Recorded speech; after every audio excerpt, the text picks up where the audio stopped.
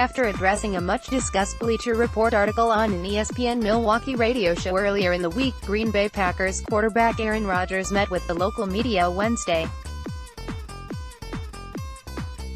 But reporters were expecting more reaction to the article, which Rodgers categorized as a smear attack on his character. The quarterback didn't plan on expounding too much. "First of all, I stand by everything I said and I just kind of want to refer to that, as far as any other comments go," Rodgers told reporters. "I said on the show and I meant it, it has been a great week.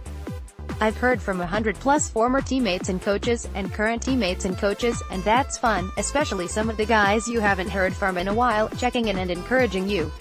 One current teammate used Wednesday's media availability to show support to the Packers franchise quarterback. "It's something that I'm really trying to put in the past at this point because it's nothing even to continue to drag on," wide receiver Davante Adams said, via NFL Network's Stacey Dales.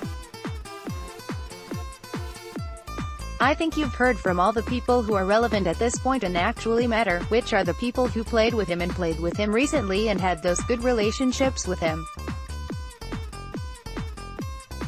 I think that it's been pretty uniform as far as how we feel about him, a great leader. All the negative things I've heard, I share none of those feelings with those guys. So, nobody reached out to me. Nobody reached out to James Jones.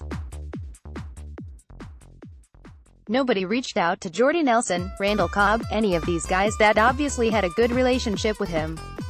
I think if those people were interviewed about him, then the story would have been a lot different." Meanwhile, a reporter asked Rodgers if he shared any of the blame on how the relationships with Greg Jennings and Jermichael Finley, both of whom were highly critical of Rodgers in the Bleacher Report article, have deteriorated.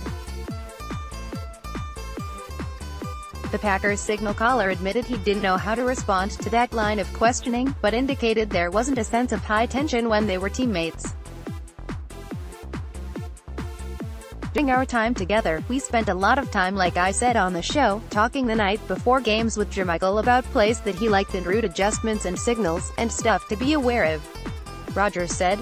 "Greg, the same thing. There wasn't, like I said, if there were any issues during our time playing together, I would just cross the locker room. I enjoy those kinds of conversations, I really do. The locker room is about building relationships and I felt great about those when they were in Green Bay." Rodgers declined to say if he and former Packers head coach Mike McCarthy have spoken since the article was published late last week, but Rodgers said the two have communicated since McCarthy's firing.